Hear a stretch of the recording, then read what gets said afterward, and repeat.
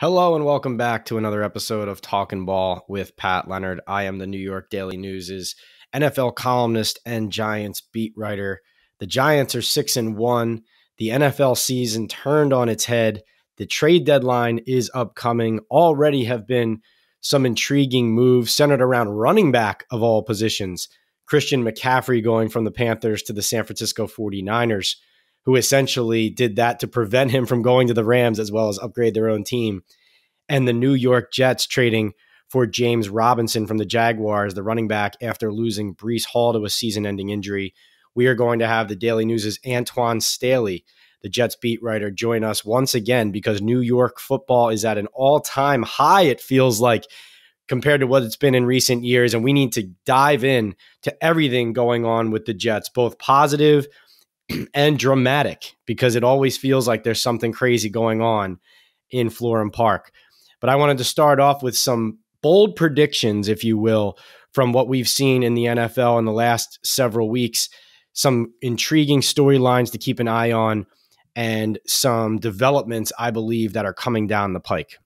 And my first bold prediction is that Chris Ballard and Frank Reich in Indianapolis have reason to be concerned about their job security. Now, this isn't a report as much as it's reading what I see from that organization's behavior. And that is, and having covered an organization that functions like this myself, I see a team and a franchise where the owner, Jim Irsay, believed his team was better than it was and is reacting accordingly to the disappointment that he is seeing from his club. Now, Reich and Ballard were extended already a year ago through the 2026 season. So they have long-term contracts locked in. It's no secret that they are respected around the league as both an evaluator in Ballard and a coach in Reich. But there's also no question that the Colts have been a tremendous disappointment. Not that I didn't see it coming, but I think a lot of people believed, including Reich and Ballard, that they were going to be able to incorporate Matt Ryan into a run-heavy offense that was going to bring out the best in him and the team. And when I hear Frank Reich, when they announce that they are moving permanently from Matt Ryan, who is injured, but moving permanently regardless to Sam Ehlinger at quarterback, and then I hear Reich say, we haven't held up our side of the bargain, our end of the bargain with Matt Ryan.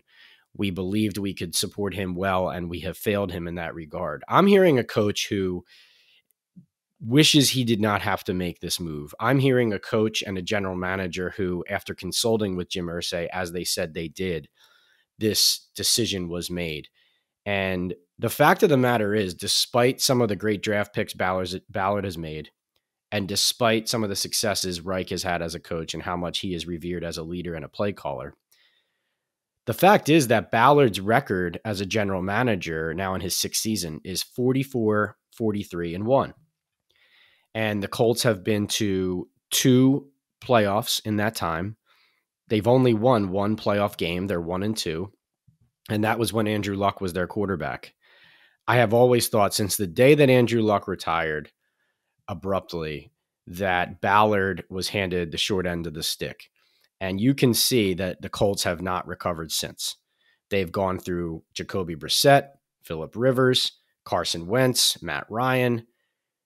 To me, though, it's not a blameless mistake now this deep since Luck retired prior to 2019 on the part of Ballard's, because you have to evaluate what your team is and isn't.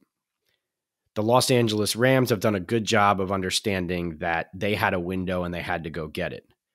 The Colts thought they had a window all these years. They went and got quarterbacks who they weren't developing for the long term. These were guys like starting with Rivers, for example. They thought we are good enough if we plug in a solid veteran that we are going to the playoffs, we are going to win games, and we are going to challenge for a Super Bowl. Now, they haven't been a bad team year in and year out, but their evaluation of where they were and who they were was never accurate. And they also were taking half measures at quarterback when you needed to do a complete and full look at that position and a redevelopment, so to speak, of your offense and of your game plan. Reich also went to bat for Carson Wentz. And listen, you can understand why Reich, with his history with Carson going back to Philadelphia, why he thought he could get the best out of him again. And let's just face it, Wentz was, before his injury, the year the Eagles won the Super Bowl, at the moment he got hurt, he was the best player in the NFL that season at that time. He was playing as the MVP of that year prior to his injury. So I can understand where Reich and the Colts were coming from. But this starts at the top. It starts with Jim Irsay. And I think when you have an owner who gets restless, and listen, in the NFL, that's all we see now. We basically saw a third of the NFL turn over at the head coaching position this past offseason. The reason? Because there's never been less patience.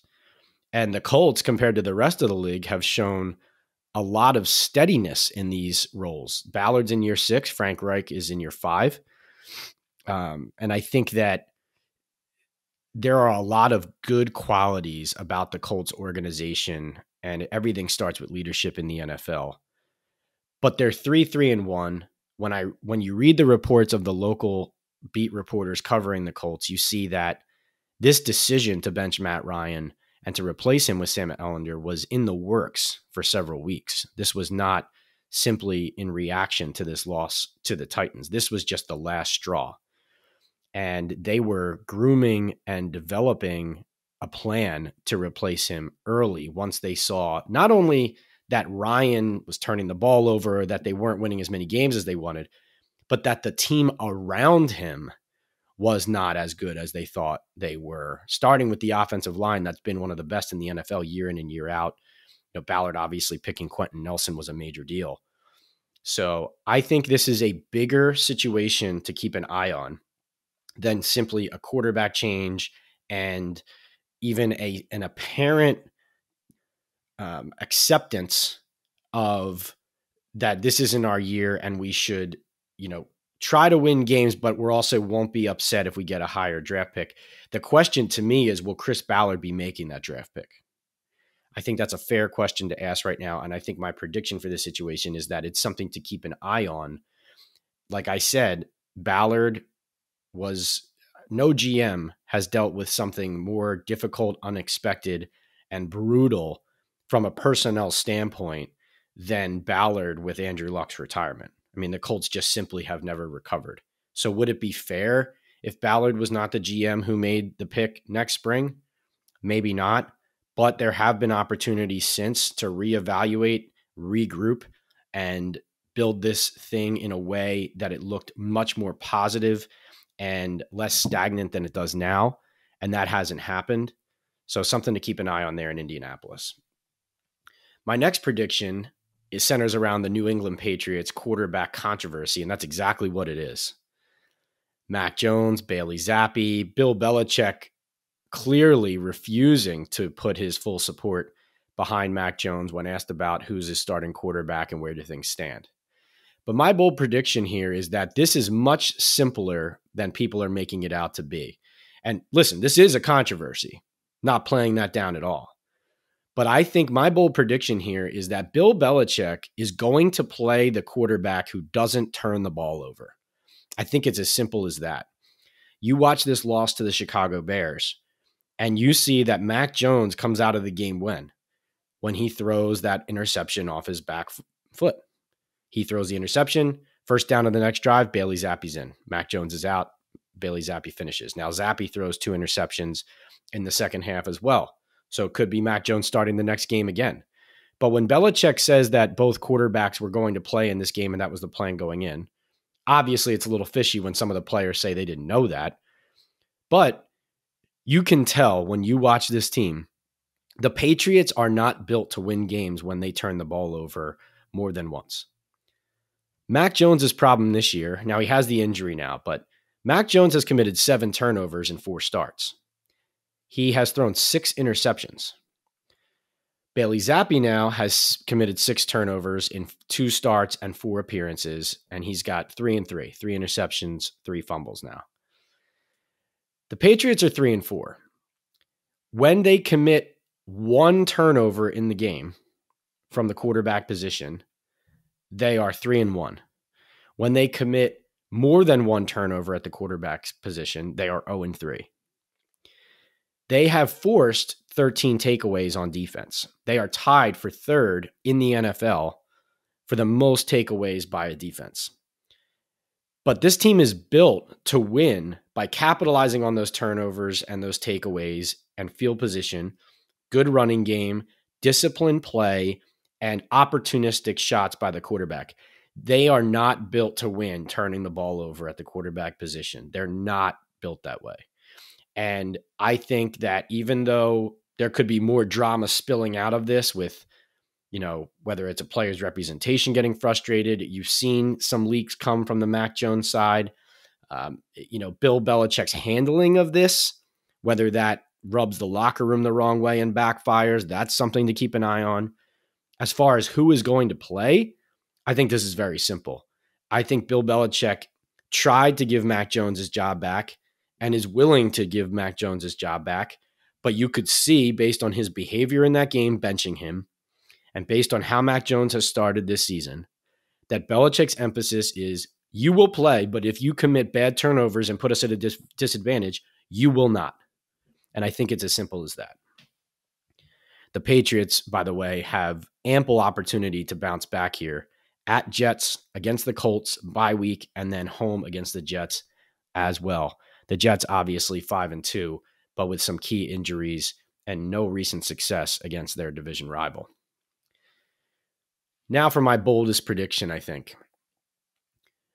My bold prediction is that Saquon Barkley could break 2 records. He could break, in one of the next Giants 3 games, Tiki Barber's team rushing record for a single game. Tiki Barber ran for 234 yards against Washington on December 30th, 2006. That is the team record. Saquon Barkley's right shoulder isn't right. I would not be shocked. I don't know this, but I would not be shocked if he is managing severe pain week in and week out. It's one of those injuries or tears or whatever it is where it can't get any worse and, require surgery after the season. That wouldn't shock me. I don't know that, but I'm just, based on his behavior, being limited in practice, how he reacts when he takes a hit to it. And that was part of the reason I didn't think he would thrive against Jacksonville. But then you see they lean on him heavily. He has 110 rushing yards, and the Giants bowl over Jacksonville and improve to 6-1. They are going up against, in these next 3 games, the Seahawks, the Texans, and the Lions. And wouldn't you know, those are the NFL's worst 3 rushing defenses. They face the Seahawks first. The Seahawks are the 30th rushing defense in the league out of 32 teams. They give up 149.7 rush yards per game. Then, after their bye week, they face the Houston Texans, who are giving up 164.7 rush yards per game. That is dead last in the NFL. Then they play the Detroit Lions, who are giving up 162.8 rush yards per game. That is 31st, second to worst. Saquon Barkley could break Tiki Barber's single game rushing record of 234 yards in one of those games. I don't think it's crazy to say that. The one factor that could impact it negatively, of course, is that Evan Neal and Ben Bredeson, the right tackle and left guard, are out and are going to miss some time. So that could work against Barkley's opportunity to do what I'm predicting he could do. That said, Josh Azudu, the left guard, the rookie, has he had some struggles and growing pains? Sure. But his run blocking, especially when he's pulling on those power runs that they used against Jacksonville, has been solid. And Tyree Phillips, listen, you concern yourself more with pass protection than run blocking typically with backup offensive linemen. Run blocking, especially when the Giants simplify their concepts, is much more direct of an approach than pass protection and being on an island that way. So I think that it's not out of the question to think that Barkley not only is going to have some big games here coming up, but that he could snap Barber's record based on how he's been running and playing. And my other bold prediction about Barkley is this. He could break Tiki Barber's single season Giants record for all-purpose yards as well. Now, that's a little bit more difficult because Tiki had 2,390 yards all-purpose. That's his record. And he also holds all 4 of the top 4 records for the Giants all-purpose yards in a season, by the way. Barkley is fifth, though, going back to his rookie year. He went over 2,028 to be exact. And his pace, it's not out of the question he does it, especially if he erupts in these 3 games against some favorable rush defenses. So Saquon leads the NFL in all-purpose yards right now with 906 through 7 games. And the Giants have 10 games left. So he's averaging 129.4 yards per game total, rushing and receiving. If he averages 148.5 the rest of the way, he would get the 1485 needed to break Barber's record. Now, obviously, that's going to be difficult. You have to stay healthy. You have to run it up against some of the really favorable matchups coming up, because it's going to be, of course, probably more difficult to find sledding down the stretch, especially you're playing the Eagles twice, you play the Cowboys again. So no guarantee, but I just think we're at the point of the season now based on Barkley's consistent production and the way the Giants run their offense. I don't think it's crazy to say that we could be looking at a guy who could break both of Barber's records, single game rushing and single season all-purpose yards coming up here. Must-see TV if you're watching the NFL and you're watching the Giants. And my final prediction is this.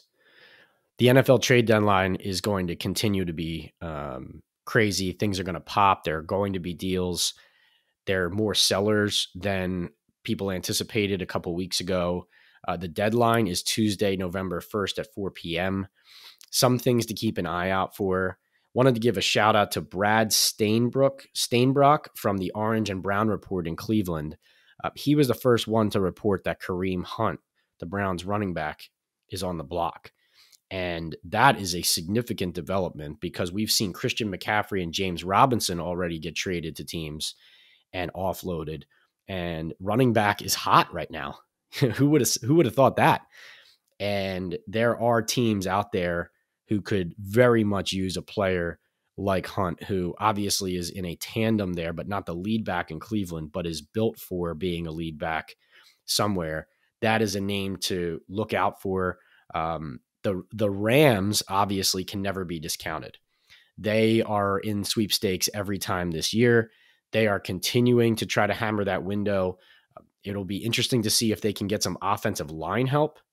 That's something that is difficult usually to get mid-season, but they are decimated up front, and that is their major need. They were in it up to the end with Christian McCaffrey and the 49ers, though, and so they have been looking. Obviously, Cam Akers is a guy they're trying to offload who wants a trade, and so running back and the Rams are something to watch out for. Jordan Rodriguez from The Athletic also reported, and this is a big name that popped up, Bradley Chubb. Multiple reports have said that the Denver Broncos and Bradley Chubb, they could be selling their pass rusher there. And Jordan from The Athletic reported that the Rams very much should be and likely will be in the edge rusher, pass rusher market leading up to the deadline, and that Chubb would make a lot of sense for them. So that would obviously be a major splash. They, of course, brought in Von Miller last year. Miller now gone to Buffalo. So nothing surprising there. But significant, it would be a major, major play by Les Snead, who makes them seemingly every month, every year for sure. The Broncos in general, I think, are a team to look out for. I've heard Jerry Jeudy's name at wide receiver. I think KJ Hamler too. These are a position group and guys who are being underutilized. This organization has been a tremendous disappointment at the quarterback position, at the head coaching position, and these are players who can help teams. So skill players, running back, but then receiver as well. The Broncos should be looked at as sellers. The Colts should be looked at as potential sellers based on this decision at quarterback. The Panthers have said they're not having a fire sale, but they certainly have some veteran contracts that they might look to move off of as they kind of retool. It won't be a full rebuild because they have so much young talent they should not trade, but they are certainly retooling that roster and getting some contracts off the books. And Chase Claypool, obviously, from Pittsburgh, is also a wide receiver who is an excellent, excellent player, especially down the field, on the outside, big body, tough, great hands. It's just not working out in Pittsburgh. And you can see that he is going to be somebody who will clearly help someone. Obviously, the Green Bay Packers are a team who they look like they need receiver help. They've needed receiver help ever since Devontae Adams ended up with the Raiders. Be intriguing to see how Brian Gutekunst and Matt LaFleur operate, though, given how disappointing and how far their offense and their team has fallen. Do they still load up looking for expectations in 2022 to come to fruition, or do they stand pat knowing that Rodgers is likely on his way out, and this is not something where they need to commit huge assets to a player, knowing that next year they're going to be in a rebuild phase of sorts. So that's something definitely to keep an eye on. As for the Giants have only around $3 million or so in salary cap space. It remains more likely, if they make a move, that they would be making a signing of a cheap veteran versus making a trade. They really can't take on much in terms of contracts. If they do, I think obviously the receiver position on the outside is where they have to do it. I think Daniel Jones has earned the right to have some more support and more talent on the outside to kind of help him and boost this offense because of where the Giants have put themselves now. The Giants just have to be strategic about how much they commit in a trade like that. So not out of the question that they would go and look at a player like Claypool, let's say, in Pittsburgh, but you have to be strategic about, now he's on a rookie contract. So that's something that could be favorable to look at. There's no question about it. But as of this moment, I think the Giants, Joe Shane continually says he's open for business. The receiver position remains the one to watch. It's one that they've tried to address a lot. They have, throughout the offseason, we're looking to offload some of their own receivers. Cole Beasley has been a name to keep an eye on. Odell Beckham Jr. has been a name to keep an eye on. So they just don't have a lot of means. You know, a team like the Cleveland Browns, if they trade Kareem Hunt, even though he carries some money, the Browns have enough salary cap space where they could eat some of Hunt's salary in order to get the contract done and the trade done. The Giants don't have that space, so they have to get creative. But I definitely think it's worth pushing the suggestion on Joe Shane and the Giants that even if it doesn't happen at the deadline, once you're in a position like this, where you're in the driver's seat and you're tied for the most wins in the NFL, you have to keep your ears and eyes open to upgrading things because Daniel Jones is putting his best foot forward. He's the NFC's Offensive Player of the Week, reigning from week 7. And you just have to give him more weapons clearly to get it done. So keep an eye on all that. Keep an eye on the deadline coming up. And we're going to shift over to our guest, Antwan Staley, the Jets beat writer from the New York Daily News. All right, we're back with a guest who brought it last time. So he's coming back on the show. He's Antwan Staley, Daily News Jets beat writer. Antwan, thanks for coming back, man. Hey, thanks for having me, man. I appreciate it. Yeah, you got it, man. I have no choice. I mean, New York football is king right now. We haven't seen this in so long. Obviously, me with the Giants, but the Jets just keep winning as well. So I wanted to dive right in because not only is your team winning, they also, to me, are just one of the most interesting teams in the league. I feel like there's so many different storylines and something's happening every day. And I wanted to get your inside opinion and analysis and all on everything that's happening. So let's start with the most current news. Sauce Gardner, AFC Defensive Player of the Week. Why has Sauce been so good, and why did he earn this record or earn this award this week? I mean, he's already a top 10 corner in the league. I mean, like it's just crazy to think about a rookie coming in and producing the way that he has. But I mean, he has everything you want in a cornerback. I mean, he's tall, he's lanky, he can tackle. I mean, he's great at coverage. I mean, even if he's like behind a receiver, he has enough like length and also speed to be able to catch up with him and deflect balls and bat him away. Like only thing he's not doing is bringing out interceptions. Once he starts doing that, I mean, it might be game over for a lot of these receivers in the league too. But I mean, he's been exceptional and just tremendous. And I think right now, really the leader in the clubhouse when it comes to defensive rookie of the year, at least in my opinion. Yeah, no, you're right. If the interceptions start coming, that actually might be where they stop throwing at him, right? Yeah. And was he following Courtland Sutton around the field on Sunday? Yeah, for the most part, yeah. I mean, they usually keep him on like one side of the field, but yeah, sometimes it was Judy too at times. But yeah, Courtland Sutton was mainly his main, guy he was keeping coverage of. And I want to ask you too, I was watching some of the highlights. Is Sauce handsy as a corner, and is he almost It reminds me of kind of how the Seahawks and Legion of Boom used to like dare the Yeah. officials to call it. Like they weren't dragging guys down, but they kind of had their hands on them all the way to the last minute. Is that his style, or was he just kind of playing Sutton that way this week because, big body guy?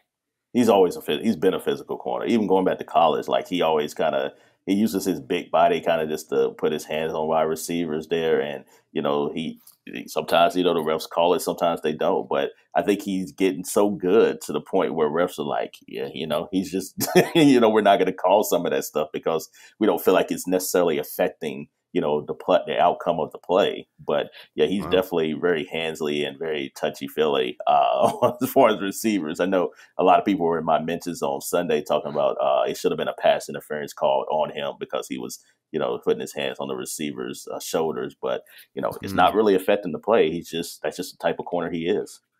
Well, you make a good point too. Like if he has already set the standard for officials, like, oh no, this is just how he plays, right? Because he's on the line, but he's not crossing it.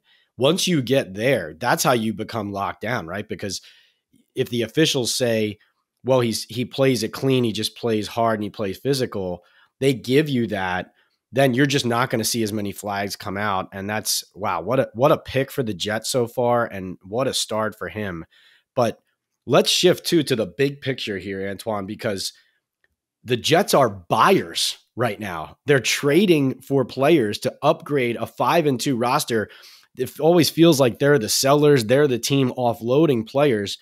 When they trade for James Robinson from the Jaguars, what does that mean for the offense and the team as far as like football is concerned? But also, what did it signal to you that they went out and got a player like that when Breece Hall went down? Well, I mean, it shows that they want to still keep the same identity, and that's running the football, continue to play good defense and special teams. When Breece Hall was there right before his injury, that's what they were doing. That was really the mindset of their offense, just really to run the football with him, and have Michael Carter do some split carries too with him at times. But while they're still trying to develop in this passing game and find his way. Now, obviously Breece Hall went down, catastrophic ACL injury out for the season. They like Michael Carter, but they still want somebody. They don't want him to take a bulk of the carries. So why not bring in somebody that's in Jacksonville? He's kind of. You saw he didn't play hardly against the the Giants last Sunday. It was really Travis Etienne. So why not? You have a 1,000-yard rusher on the bench. Like why not bring him in, especially when one, it's not costing you a whole lot, only $500,000 to see the rest of the season, and two, he's a restricted free agent after the season, so.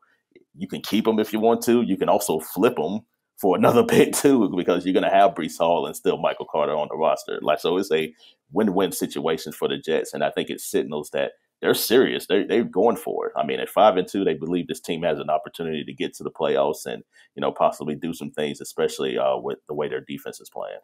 Yeah, impressive and exciting. I will say, having been at that game in Jacksonville, Robinson did get a carry. It might have been in the second quarter. Looked like I don't know if he got banged up or his bell rung or whatever. I mean, he wasn't evaluated or anything, but he kind of came off the field very slowly. I mean, the reason Etienne played as much as he did was because he was killing the Giants. I mean, there's no reason not to, but I did think Robinson kind of took a beating on the few touches he did get, but obviously, physicals and all that is a part of the trade process. So he can clearly help the Jets. Now, you mentioned they're going for it. That's exciting, but when Elijah Moore steps out and requests a trade in the middle of the team having success, I think that opened everybody's eyes to say, well, wait a second, here we go again. This is going to be what gets the team off the rails. How have you seen the Jets respond internally and externally to some of that drama and kind of distraction there? Well, I think they're putting their arm around Elijah Moore. I think they're not necessarily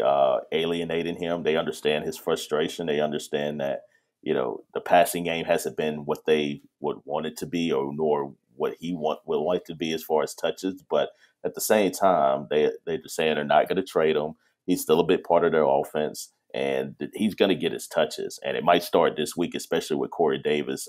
His game stat, he might be questionable for the game against the Patriots. So, I mean, they really could have used him last week against Denver, to be honest with you, especially when, Corey Davis left the game, because they kind of left him, a little shorthanded at the wide receiver position. But, I think now they're going to find ways to get him the football, to be honest with you. And you have to think that, especially as the season goes on, teams are going to start to key in more on the running back position, and that's going to allow the Jets are going to have to open it up with the passing game, whether they want to or not. And Elijah Moore, along with Garrett Wilson and Corey Davis, are going to be a big part of that. Do you think their run-heavy approach will take a major hit with Vera Tucker out, or do you think they can keep that identity without him? I don't think it will, so long as they can get one George Fant back, which will, it doesn't seem like they will this week. But also Max Mitchell, a rookie who they took out of Louisiana, he was playing really well at the left tackle position. So crazy enough, they actually have some kind of depth once they get people back healthy. Now, obviously, Vera Tucker was like the MVP of their offensive line. I mean, he played 3 different positions this year, left tackle, right tackle, and right guard, which is just unheard. It's insane, like, to have offensive line, like, played that many positions in 1 year or even in their career, quite frankly. But that's nuts. I think obviously, it hurts losing a guy like that because I think he was playing at a Pro Bowl level. But I think they're fine considering the depth that they're going to have coming back this year. If the Giants didn't trade back and take Kadarius Toney and get that extra first from the Bears, Vera Tucker was going to be Dave Gettleman's pick. Once all the receivers. Yeah, actually, but it got that right. I mean, that would have been a heck of a pick for him. Yeah, no, that actually would have worked out, right? I wanted to ask you this too about more the offense in general. Like, I look at this offense, Antwan, and I'm not around the team every day like you are, but I was skeptical of this before the season. I was, when everyone was saying Joe Flacco, how well he was playing, how the offense almost looked better with him. I think this is a better team with Joe Flacco. Zach Wilson scares me to death back there. And now, especially, they lose Vera Tucker, they lose Breece Hall. Yeah, they bring in Robinson. They're going to try to stick to their identity. But do you think you can solve a lot of problems here, including Moore's frustrations not getting the ball, and maybe even be a better offense if Joe Flacco goes back in at quarterback? Or am I stirring up the pot where I don't need to here? I actually saw you were talking to Chris Canty about that yesterday. That was what was funny. We talked about it last week. And, it only reinforced the injuries and kind of the changes that have to happen now only kind of reinforced it. And so I wanted to ask you, too, because you're much closer to it than I am. There are good and bad things with, having Flacco in there. Like, obviously, Flacco has a lot more experience and knowledge of the offense. And, throwing the ball is obviously Flacco's a little bit more expert in that, too. But what you lose in, having Flacco back there is like mobility. Like, he can't move at all. So, you have any kind of pass rusher coming back there, you're like he's a sitting duck. And I think we kind of saw that in the first 3 weeks of the season.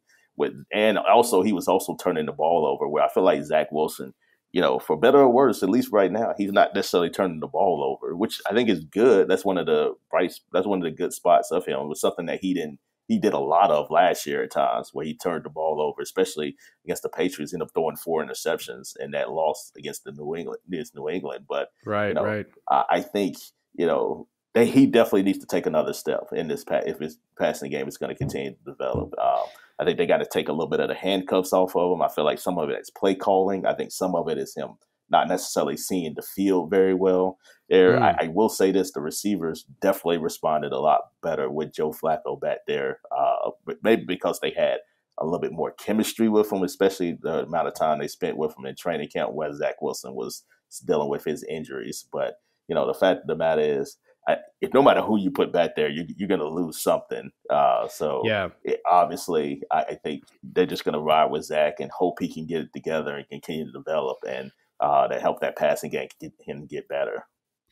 No, that's great insight. The one thing concerns me, you're right, absolutely right, of course, about Flacco not being mobile. What I was alarmed by against Denver's got a good defense, but when Wilson's mobile, being mobile is great, but being mobile and reckless is not. And he looked reckless and like he was being mobile without a plan. It's not easy, but that I was stepping back looking at some of those plays, like the one where he fumbled, but he was down, and he's spinning around. It looks like when I play Madden and the computer sends pressure and I just bail out, it's like you said about seeing the field.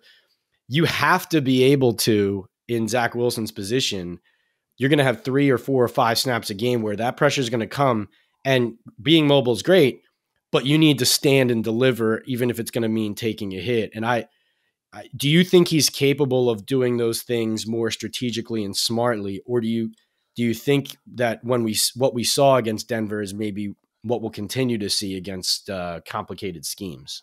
I think that's just kind of who he is. Like I think there's certain quarterbacks in the league, and you know this, that always make bonehead play. It might be like 1 or 2 a game, but Yeah. they tend to make boneheaded type plays. I think that's just kind of what he's gonna do. Like he's gonna make plays where you just sit there and scratch your head and like what is he doing?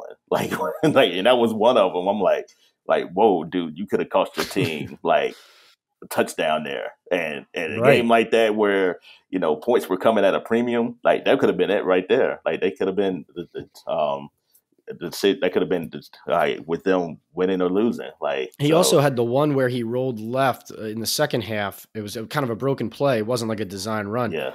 And he didn't have anything, and it was a clear throwaway situation. And he put his head down and like lowered his shoulder into 2 defensive linemen for like a 2-yard loss. I just don't Just throw it away. understand it. Yeah, Yeah, sometimes you just right. gotta throw it away, man. Like I'm just like, okay.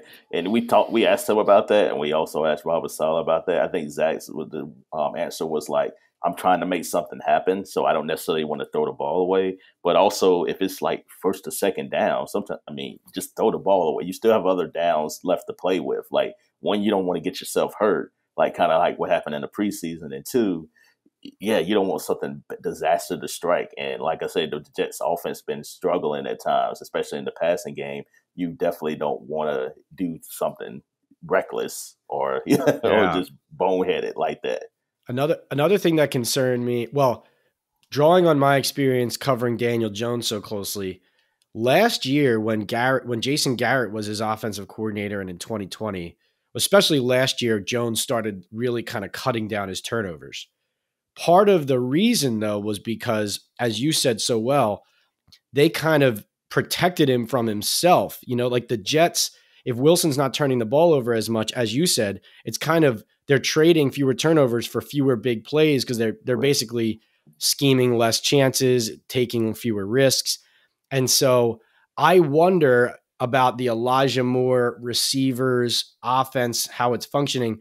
It's great if he's turning the ball over less, but would you agree with me that if they keep the handcuffs on him and they stay conservative, that it could create a lot more friction as far as how the offense is functioning and how the receivers are feeling about the offense than if they have a Flacco guy who is, maybe makes a mistake here or there, but is giving you the ball and giving you a chance to make plays? Yeah, at some point you're just gonna have to take the handcuffs. You just gotta throw the ball down the field, and teams are gonna scheme against that. Especially they're trying to figure out ways to beat the Jets, and they understand that they're only gonna throw it like 5 or 10 yards down the field. They're not gonna throw it down there because they have the handcuffs on Zach Wilson, and they're scared Amazing. that he's gonna do something crazy. But I can live with like if you throw the ball like 25, 30 yards and you get an interception. I can live with that at times because that's sort of like a punt in a way, especially if it happens early in the game. You're just like, okay, you just talk it up, especially if you see something, that might be potentially open. But it eventually, yeah, you can't just keep doing these, short yardage plays. Yeah, you're gonna have to, open it up and keep defenses honest, especially when, your identity is trying to run the football because you don't want to deal with these 7 or 8 man fronts there that are not going to be scared to, deal with you in the Right. passing game. So yeah, it's something they're going to have to think about, especially as the season goes on. When you got 2 games against Buffalo, got a game against the Vikings. Obviously you got games still left against the Miami Dolphins too and the Patriots. So yeah, that's something they're definitely going to have to consider. Who's a Jets player right now who is not getting the attention of a Sauce Gardner, but has really impressed you?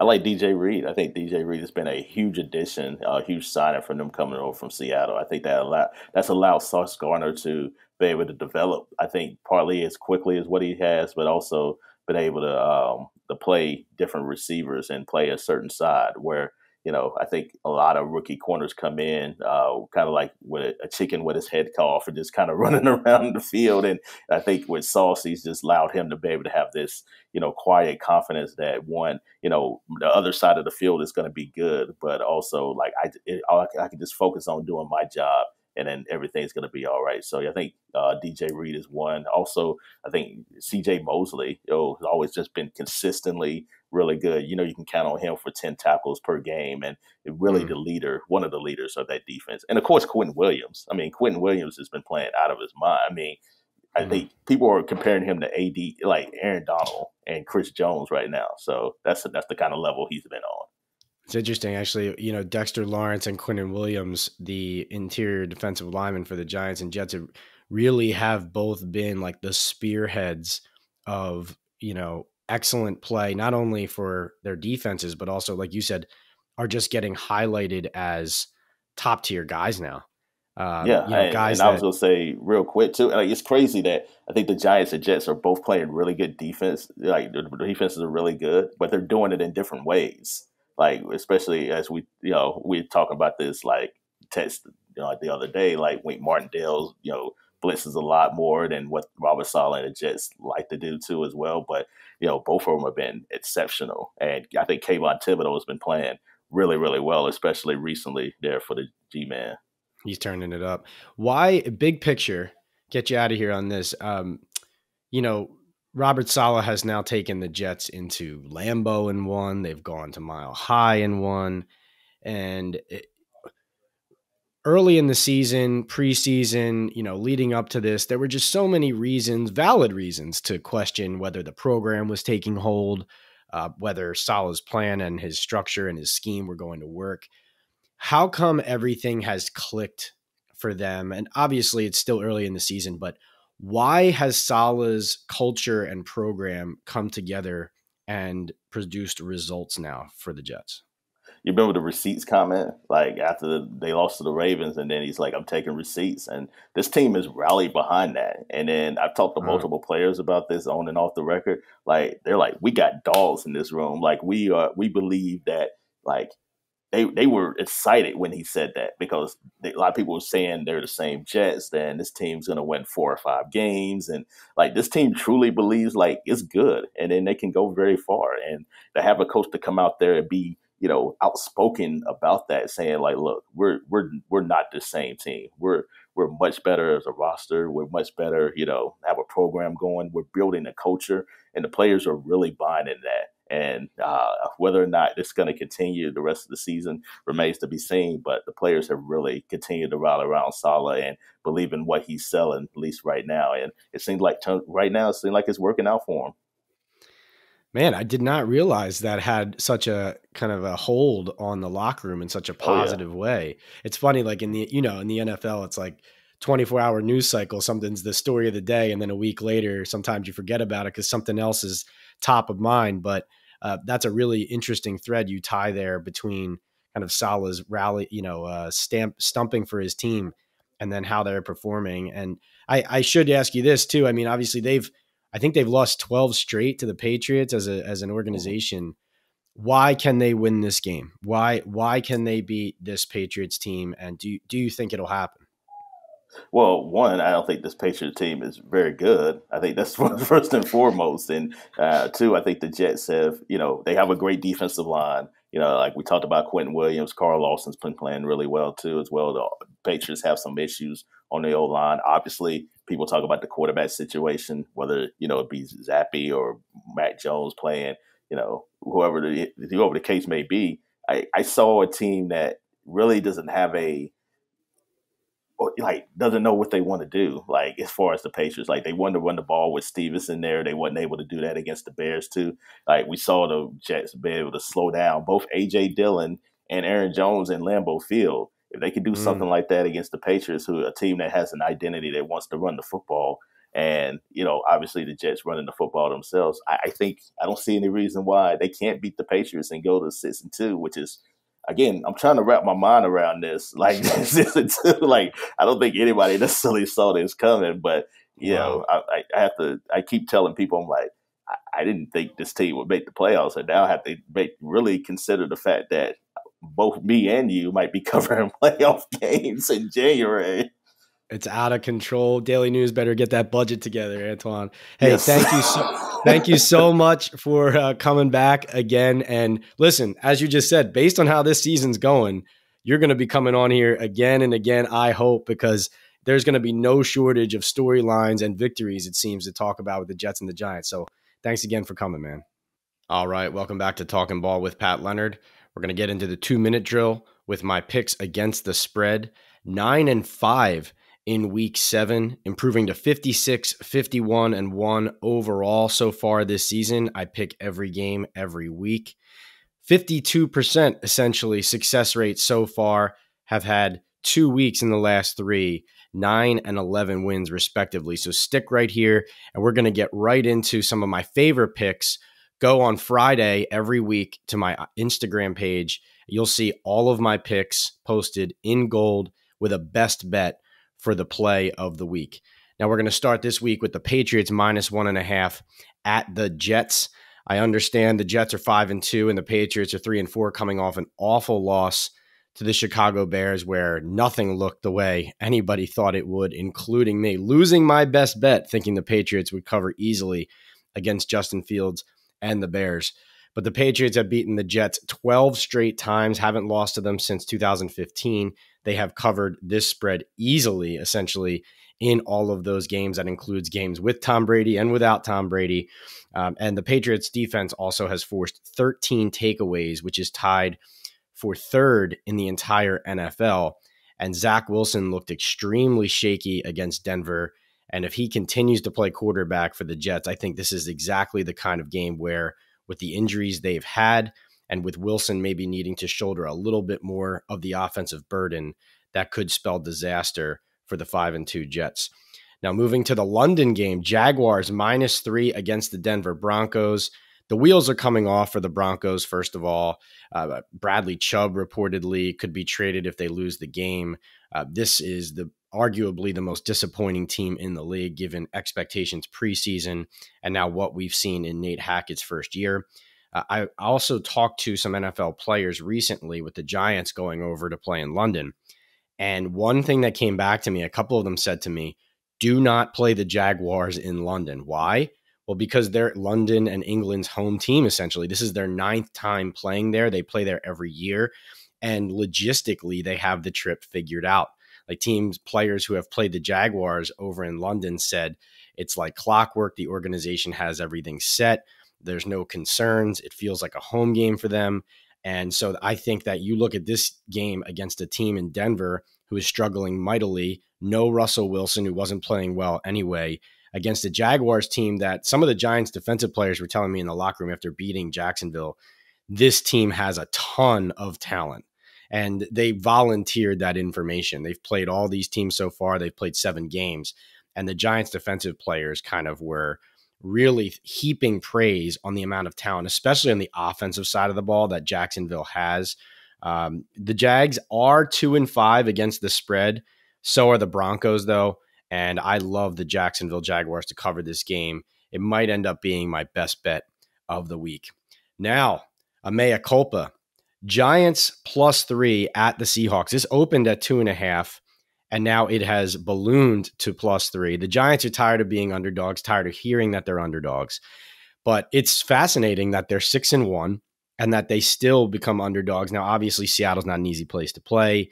You think of a 3-point line that essentially means that if they played on a neutral field, that the lines makers believe that it would be a pick 'em.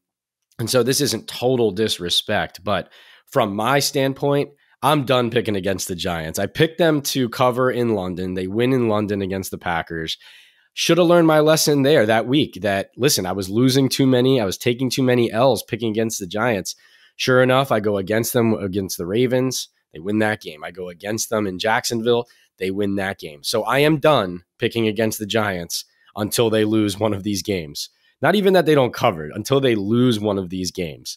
And so give me the Giants at +3 at Seattle covering that, even though the Seahawks have been playing well. And this is the Geno Smith revenge game. Of course, the Giants 6-1 against the spread. I just have to pick Big Blue right now. It's just, you're crazy if you're not, I think. And then my final pick that I'm going to give out this week right here on Talkin Ball is the Bengals -3 at the Browns. Division games are tricky. They're dangerous, unpredictable.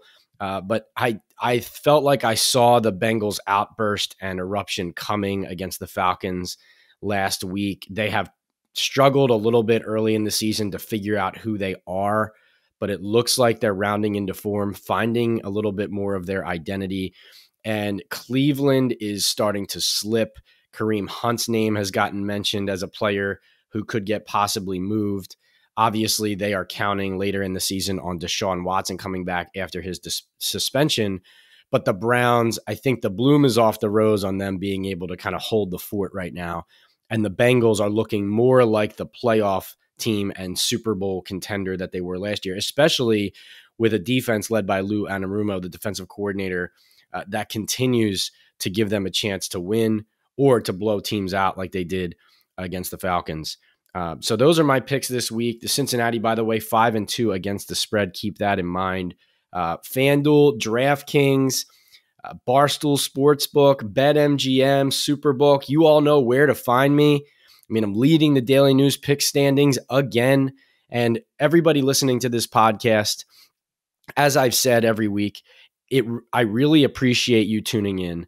And one thing that would really help me continue to grow this community at Talkin Ball is if you would like and subscribe and review, whether it be on my YouTube page, on the podcast page, on Spotify, Apple, or wherever you're listening, or even on the Believe YouTube page where my videos get clipped and used there, as well, obviously, on TikTok and Instagram and Twitter where I am present. But the reviews and the likes really help grow and show people that the content we're bringing you, the guests we're bringing you, and the insight we're bringing you is going to be consistent and is going to go a long way to informing you, not only in this season, but in the off season as well. As we know, the NFL is round the clock.